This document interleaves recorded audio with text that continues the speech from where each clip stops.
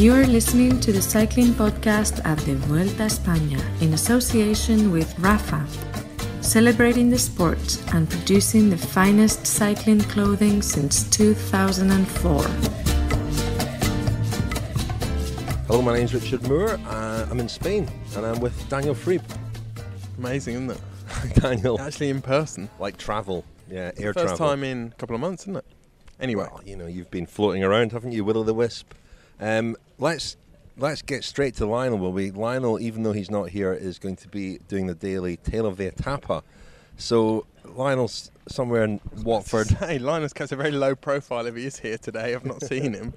Not even anywhere near that. Very nice buffet. Anyway, over to you, Lionel, for the Tale of the Etapa.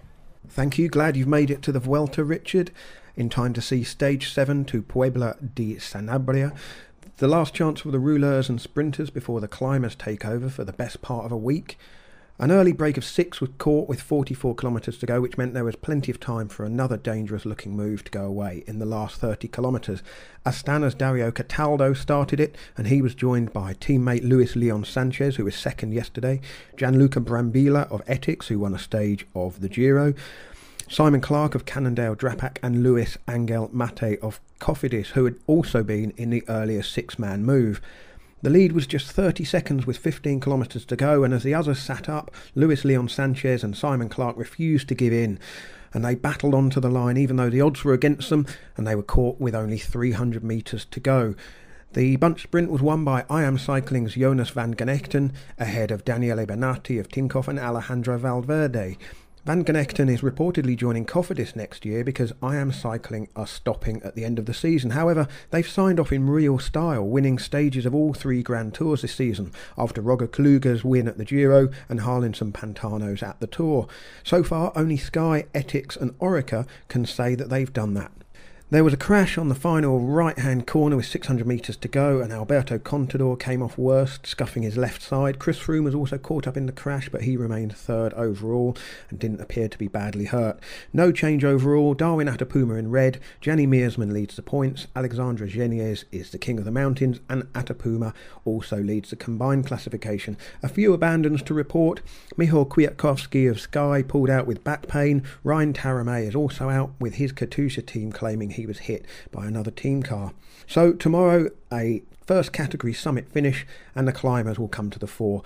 Hope you're enjoying it out there, Richard. Speak to you soon. Thanks for that, Lionel. It wasn't the most thrilling of stages, but as with every stage, there were certainly incidents, weren't there? Certainly talking points, not least Alberto Contador. More rotten luck for him at the end there. I should have asked you, Daniel, in the absence of Lionel, where are we? We are outside the press room in Puebla de Sanabria. Are we out of Galicia at last? We're in Castilla y León, I think. Yeah. Pretty sure we are, in fact. We just crossed the border, didn't we? About 20 kilometres before the finish. I think we did, yeah. So, what did we make of today's stage, Daniel? No, it was one where it didn't look like an awful lot was going to happen. The winner, I mean, I was standing with you at the finish line, and we both, let's admit it, we both turned to each other and said, who was that? Yeah, I think we fair said to describe else. him as that was similar to what we said. Fair to describe him as a journeyman pro? To a certain extent, but he's someone who's getting better every year. He won. His career really started to kick into gear a couple of years ago. He won a stage of the Tour of Poland, if I'm not mistaken, GP4Me, and he is getting better every season. And he's the latest I Am Cycling rider to really stir to life post the announcement that the team was going to be discontinued and was going to end at the end of the season. Stages in all 3 Grand Tours that they've won this year. This is Van Genechten, is that correct? This is his first Grand Tour at the ripe old age of 29. Turns 30 in a couple of weeks. Started off as a BMX rider and then was a mountain biker. Very handy with his stunts on the bike and pull a mean wheelie.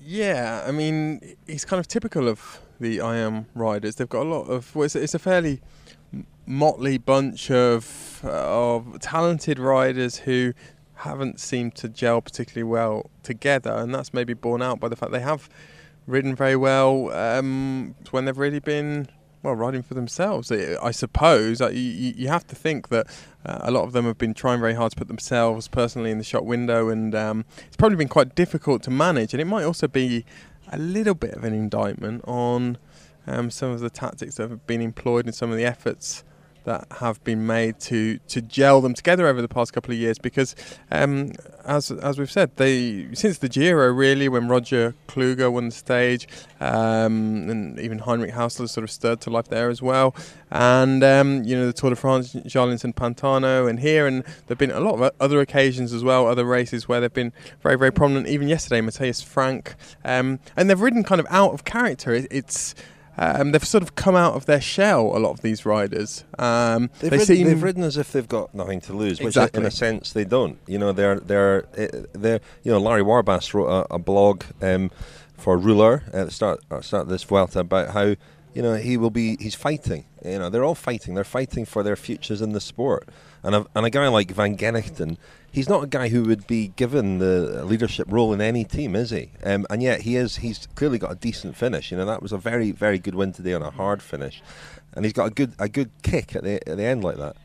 And Richard, as you say, they've been riding as though they've been fighting for their lives, which is in a way ironic in the sense that this team, the whole founding principle of this team, or one of this team's key policies, which was 1-year contracts, was that they were all going to be fighting for their lives at all times, but it just hasn't looked like that, and it hasn't been the case until the moment when the owner of the team, Michel Thiaz, announced in May that he was pulling out.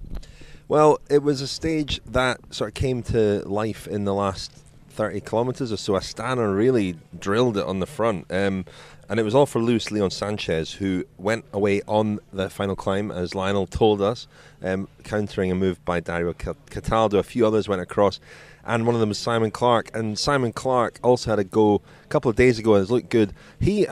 Cannondale are fighting for their lives in a way as well, because they need something from this race, and Simon Clarke is the perfect candidate for a stage like today. He had a real go. Him and Luis Leon Sanchez were caught in the final sort of 50-60 metres or so of the stage. I spoke to Simon Clarke at the finish. Here he is. I think we can see the effort that took out of you. Did you think you had it there? Look, to be honest, Lewis, as you probably saw, did most of the work.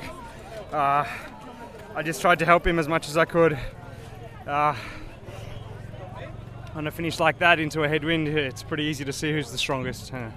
He definitely was, and honestly I was just riding for second place realistically, but I feel sorry for him. He was so strong today and he deserved a win after second yesterday as well. So. There was a good dig you made the other day as well. You've had a couple of, made a couple of efforts to win stages. I guess that's your personal goal here, is it, at the Vuelta?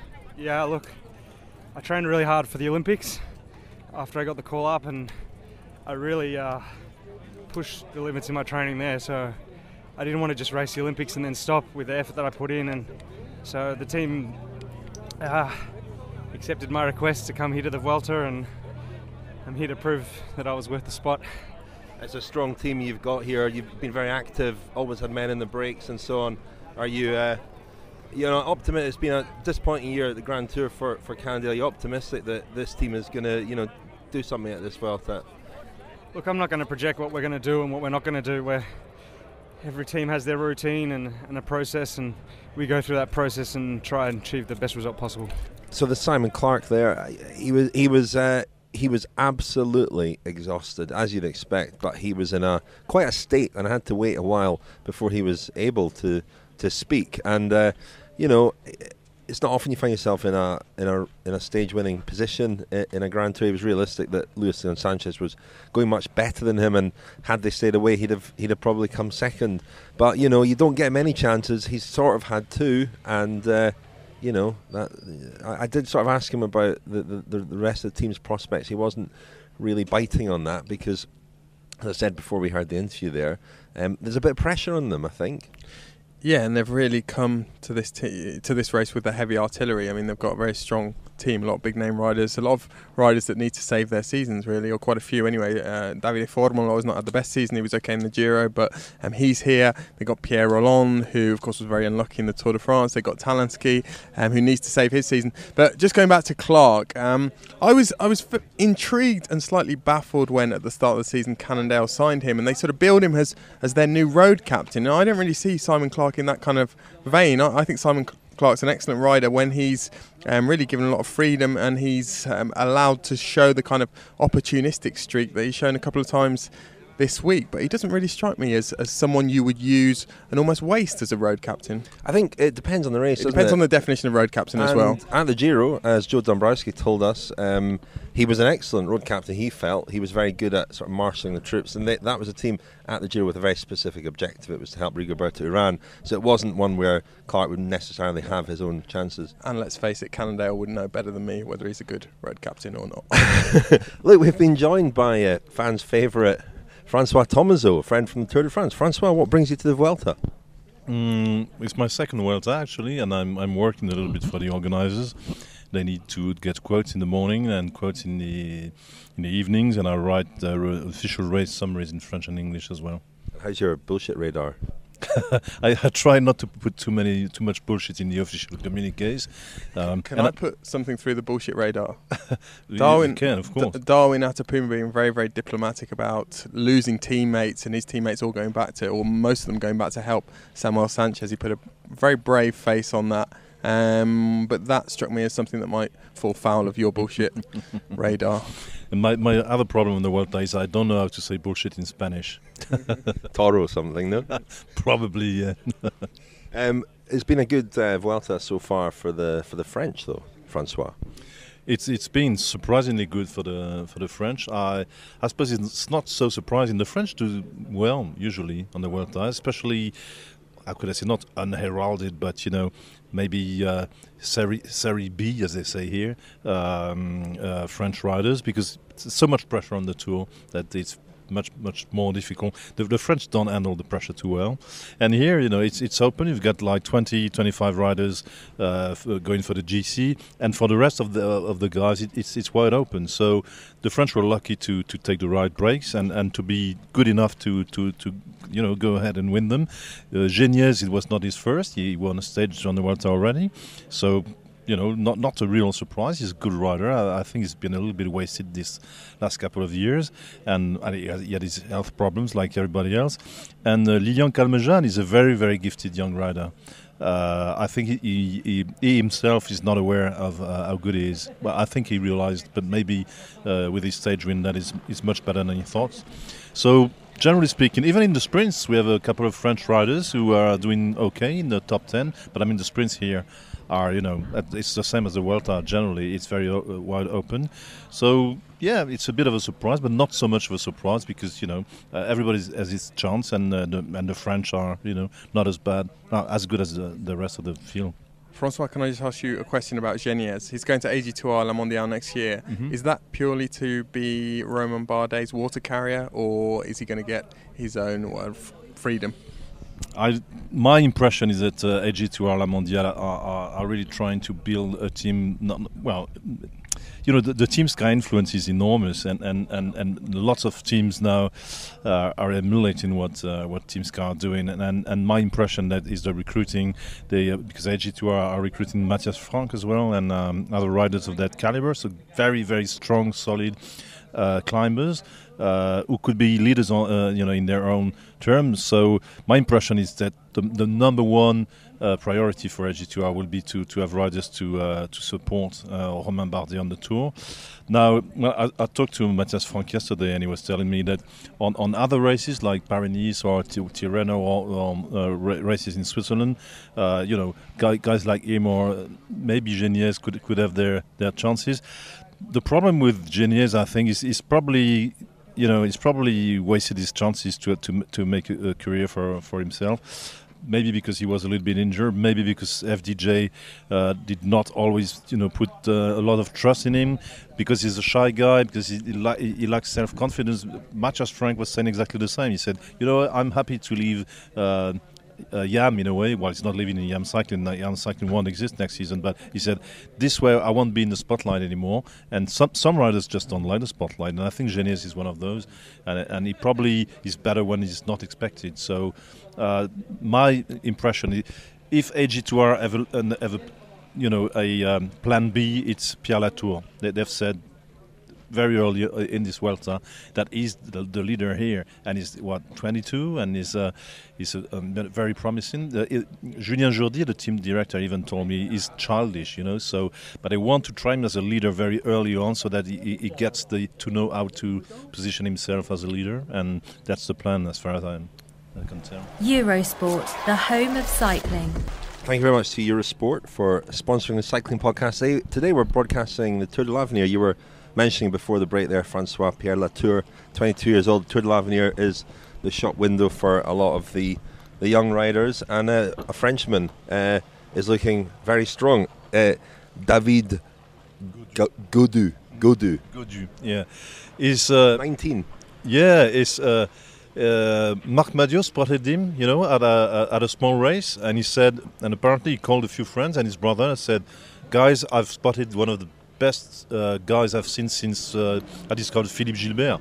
So the comparison, and he said he's nondescript, he's ugly on a bike, he looks like like a small bird. I mean, he has nothing special, but he's very special. He's very strong, and Madiot, has the eye for that. And he said, watch out for this guy. We really must sign him. And well, obviously, it's paying off. He's looking like he might win that. I meant to say it's broadcast today on Eurosport Tour de l'Avenir, and also the final stage on Saturday. And speaking of 19-year-olds or teenagers at the Tour de l'Avenir, of course, you're going to miss out. The French are going to miss out on Adrien Costa, aren't they?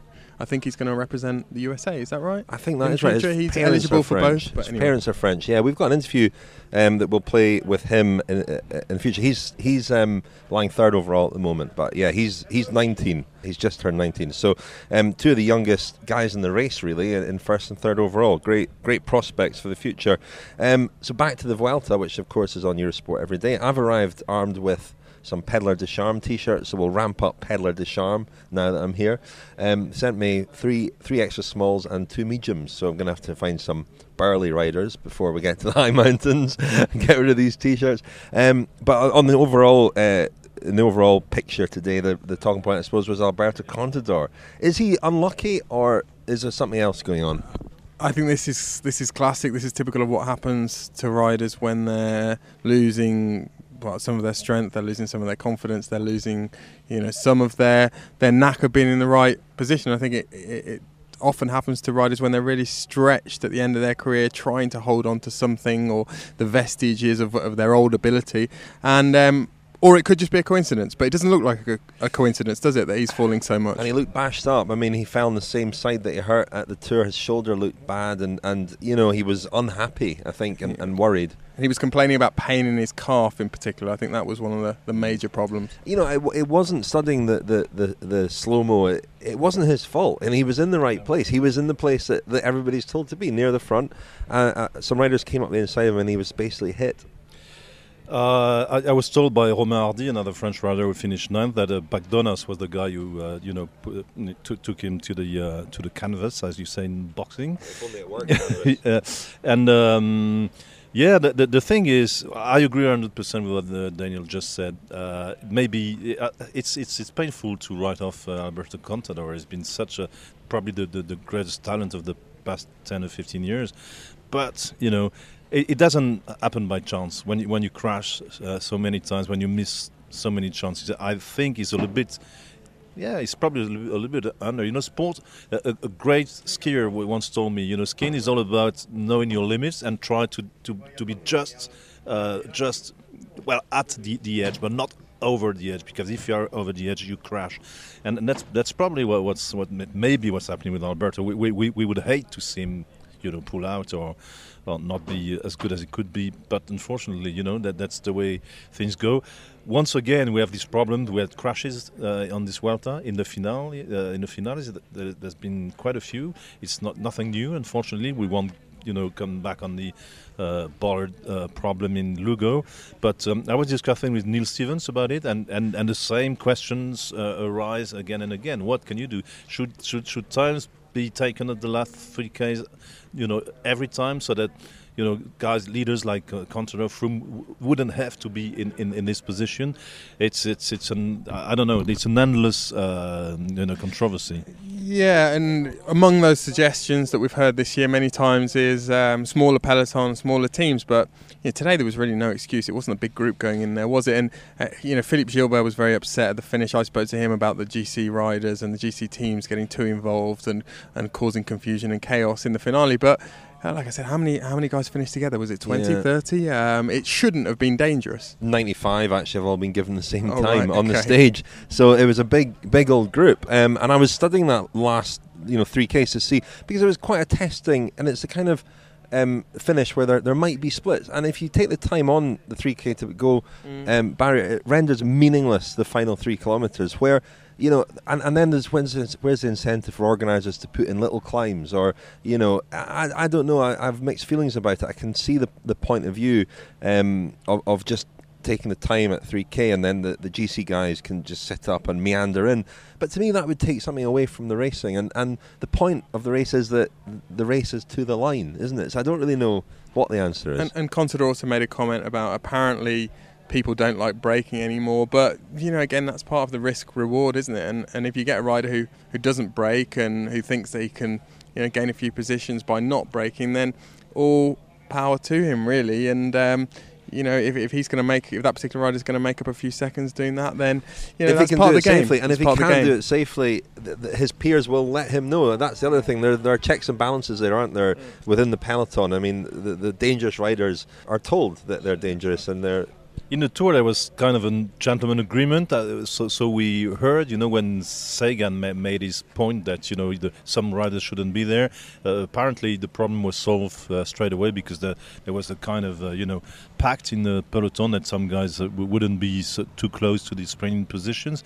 Maybe it's a problem that they should solve together at some stage, saying, okay, guys, go and have your day. But today was different, because you had Alejandro Valverde sprinting for both the stage win and maybe the red jersey, so which meant that the BMC shouldn't be too far, and it was I'm as you say, I'm not sure the 3K to go solution would be the one.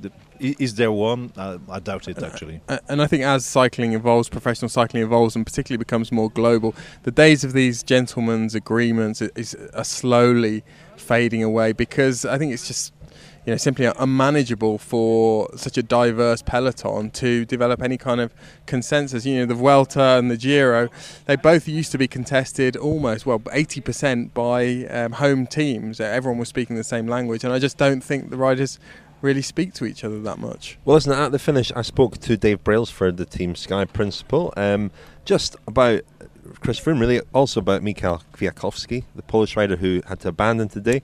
So I started off by asking him about him. Here he is, Dave Brailsford. So first of all, Dave, Kwiatkowski out the race. I gather he had a back problem. Yeah, it's really disappointing on that one. He'd actually had a saddle sore for a couple of days. Well, it was nearly saddle sore, chafing, but regardless, I think that then. When the guys get that, they tend to maybe unconsciously just tilt a little bit to one side, protect themselves a little bit. And came back on a bus yesterday, and then we had a long transfer, go back to the hotel, and then it kind of had a back spasm really, where he just locked up. And so the guys treated it, and he got up this morning, had a go, but it wasn't. It was too painful, and so unfortunately he's had to pull out, which is disappointing. Must be disappointing for him as well, because this was his one Grand Tour this year. Yeah, exactly, and I think it's been. I think it sums up his season. To be honest, I think we've for every step forward, we get a step backwards. I mean, obviously he had some good results early on, but I think the thing that we were looking for here, and himself, was just that little bit of consistency. Nothing great, nothing bad, just a nice solid performance. And unfortunately, we're not going to get that. But we'll see how quickly he recovers. I don't think it'll be a long-term thing, and hopefully we can recalibrate and still get something out at the end of the season. How about Chris? I mean, he seems to be in good form. How would you compare his form, where he's at, compared to the Tour de France? Well, I think that's a good question insofar as I don't think you can compare. And I'll tell you why. My interpretation of why. So we come into the Tour de France and you want to go in there absolutely pinging. You're ready, you're built towards it, you're fresh, and you really go into it when you're feeling completely on it. And then post that, coming into the Vuelta, you've obviously had the Tour, where you competed right the way through to the end. You've got to travel to Rio, come back, a couple of days, and then straight into the Vuelta. So I think if you go in expecting to feel the same, absolutely pinging, it's unlikely that's going to happen. So I think, from a general sort of mindset point of view, you've got to come in there with a bit more. Okay, we're going to build into this as against hitting the ground running, and I think it's fair to say that Chris, a little bit. As all riders, you've got to get on a bike and get a couple of stages in your leg before you really know where you're at. But I think he's been very pleasantly surprised, and the way he's feeling on the bike and the way he's climbed and the way he's performed so far has been great. How much does he want it? I mean, he doesn't need it. The Tour is something that's clearly the thing that drives him the most. But how much does he want to win this Vuelta? He wants it. I don't think there's any doubt about that. And I think the start of the season, we looked at the combination of Tour, Rio, and the Vuelta as being sort of three goals together, as it were. And is it possible to go and do all three? He's won the Tour. He's got a medal out of Rio, and here he is, embarking on the sort of more decisive stages of the Vuelta. And I think that's one of his greatest strengths. His mentality and his mental. Robustness, if you like, and that just never-ending desire to want it and fight and challenge for the win. It's quite remarkable, really. Can I ask you a final question, Dave? A lot of talk after the Tour about reducing the sizes of teams. Now, I'm imagining that you wouldn't be in favour of that. So, can I ask you, if you were the director of the Tour de France, would you be in favour of that? I think I'd be in favour of looking at. All options, really. I think you've got to go back and think. Okay, why was the race like it was? Was the single cause of the race being like it was 9 riders rather than 8 riders? I would say personally that it probably wasn't a bigger contributing factor to the way the race was ridden this year as many are making out. However, I'm not saying that we shouldn't consider all options going forward to make the sport more exciting and a greater spectacle. I think reducing it to. I think you could, if you reduce it by 1 rider per team, I think that would be okay. But I don't think it would get I don't think it would have the impact that people would hope for. And equally, I think if you reduce it too far, I think you've also then got to start thinking about the performance side of it from the teams and the riders' perspective, and what you're asking guys to do, and the nature of the race in that respect. So I think there's like all of these things, you can take a very, very quick decision, quick reaction. It's a bit like the race radios, isn't it? Let's stop race radios, and racing will be all exciting, it'll be all fantastic, and then we got them back again. So I think there needs to be a greater depth of thinking, and you think through the permutations and the sort of cause and effect before just jumping on the bandwagon and saying this would be a good idea. But we should look at everything. Whoever you are, wherever you ride, whatever the reason, Rafa exists to improve your ride with the finest kit, inspiring stories, and vibrant clubhouses and communities all over the world. See rafa.cc for more information.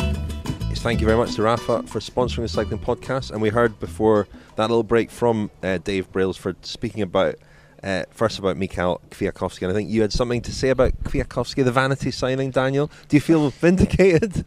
Well, slightly. He hasn't had the best year. I mean, it's not exactly an annus horribilis. He did win Het Nieuwsblad, didn't he? And he did really... E3, wasn't it? E3. Was it E3 or Het Nieuwsblad? It was E3. E3, sorry, E3.